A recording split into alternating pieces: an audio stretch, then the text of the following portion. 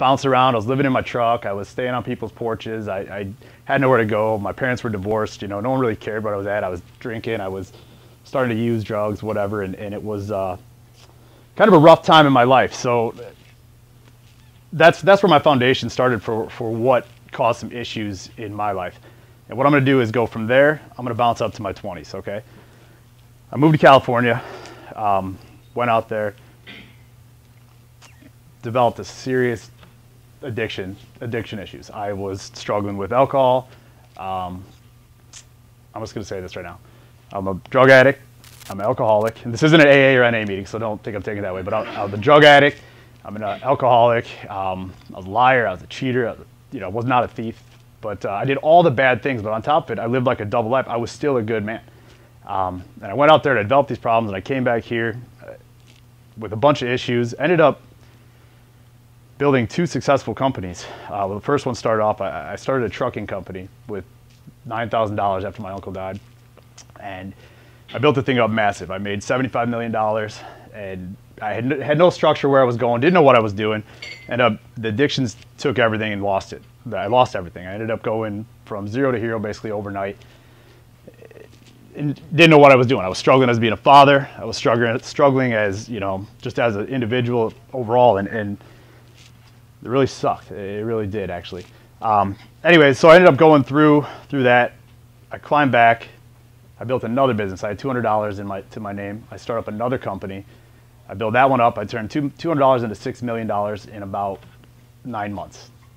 And this time I'm clean. So you gotta put it in the timeline. I'm struggling. I'm up and down. I'm up and down. I'm on drugs. I'm on alcohol. Mainly, I couldn't live. I couldn't live a day to day without using something to get by to cope. And it was horrible.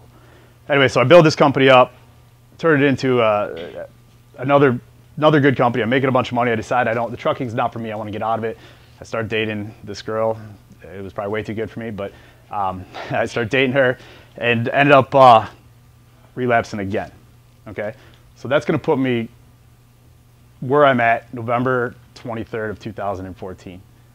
That's just a quick synopsis. I could be here all day if I talk to you guys about what was going on, but I walk into the Cunis group, which is Scotty Cunis is my friend, and I go in there and I got a big burly beard. I'm looking gross. I need a job. They give me a job, right? I'd never sold cars. I never sold anything. I was upside down in my life. I was behind on my dreams, my goals, my desires, my passions, my fatherhood. Everything I did, I sucked. And Scotty took a chance on me. And basically, overnight, as I did with everything in my life, I went from selling no cars to being not only the best salesman in the store, but the best salesman in the 12 groups, to in the top 1% of the United States. I mean, the guys that might see me on Facebook, you guys see I'm selling a lot of cars every day. So I do that. I did that immediately within the first 6 months of my career selling cars, and I'm sober.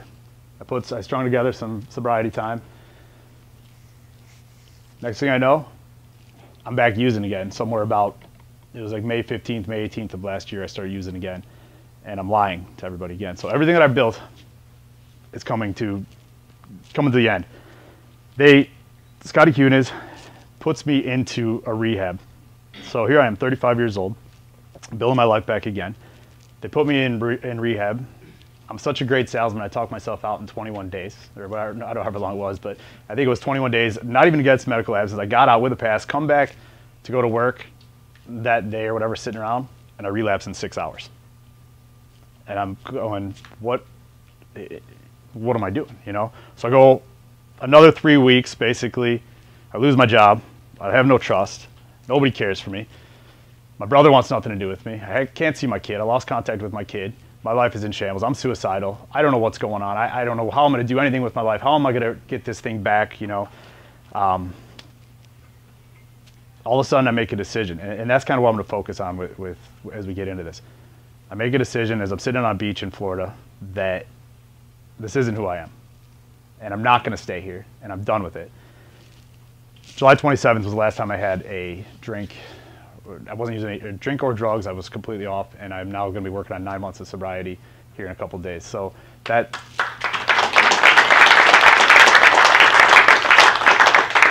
And I can honestly say it's a legit 9 months of sobriety. You know, like even when I put some time together before, I was using steroids. I mean, I always was cheating on something. I was always trying to do something to get the edge on life because I wanted it more and more because I was addicted to everything. So this is legit the first time I've done that. So I'm pretty stoked on it. But anyway, so I basically put my life,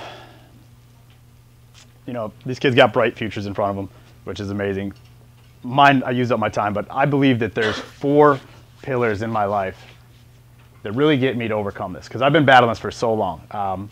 Accomplish anything, basically, you know, accomplish anything, overcome barriers, believe in yourself, and work hard. Maybe not in that order, but it's like a cycle.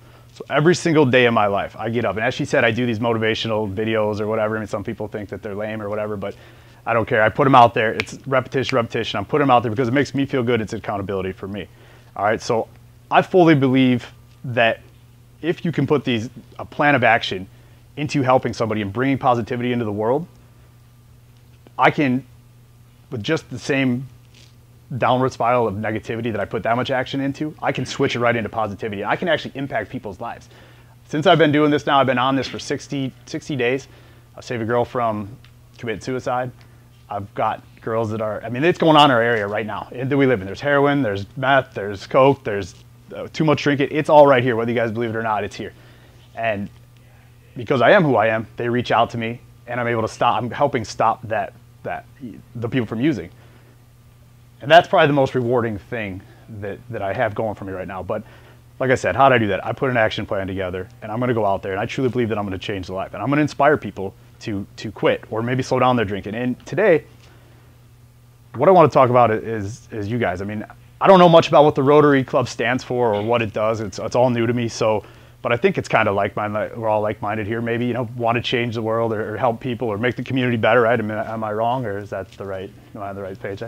So how can you guys in your life, I mean, some of us, we're all different ages here. How can you guys still impact the world? Because you wouldn't be here if you didn't want to. What healthy habits can you put into your day? I mean, I'm kind of extreme. I put so much things into my day that I don't have a minute to rest. I want to push.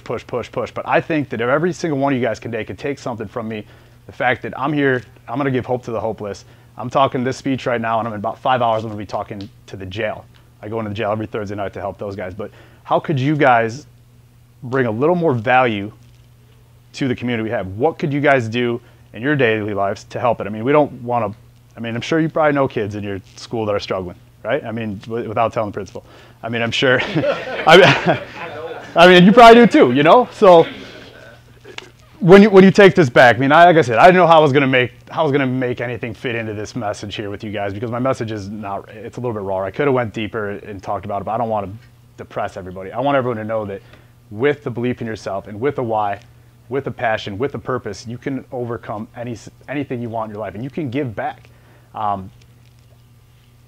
recently got baptized here at Lakeland is where I go, and my life has changed completely. I don't know much about the Bible. I barely read it. I mean, I try to, but I'm not going to get on that. The point is, I start doing these good, positive things. I surround myself with positive people who are doing better for me, and my life seems to be just being way more abundant. I'm a better dad now.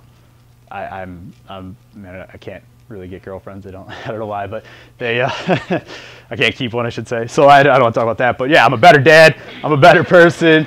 You know, I'm just overall, I mean, I'm good. Like life is good. So if there's anything I can give to you guys, I'm sure we all have some people in this family that are struggling with something. You need to give them permission to believe in themselves. You need to give them, you know, permission to believe that there's better out there, that they can bring more to the table, that life is worth living in this area that we live in. I mean, look at this place. Look at the lake right here. We live in one of the most beautiful places in the world. In my opinion, I think Wisconsin's the greatest in the summer, and it is happening around us. We do have homelessness. We do have all these things that need to be changed, and I want to put in the work to help change that. So I don't know how long you want me to talk. I could go on and on, but I want you guys to think about it. You know, I challenge each and every one of you, where you're at in this room, to, when you leave today, think about it. What can you do to change someone's life? all right? Or what simple thing, even if it's a handshake or it's a smile, or if it's any simple thing you can do. Maybe it's buying someone lunch. I don't know what the deal is, but if you can just do something, maybe it's in your own life. Maybe it's being a little more fit for your family. Maybe it's taking the dog for a walk. Maybe it's, I don't know, kissing your wife or husband or whatever. Something to make someone's day better. It doesn't have to be crap, I guess, if you will. But I may not be the wealthiest man in the room right now, but I'm the richest in here in life because I'm grateful and I'm thankful. I'm truly blessed to be able to stand here and talk to you guys and be alive.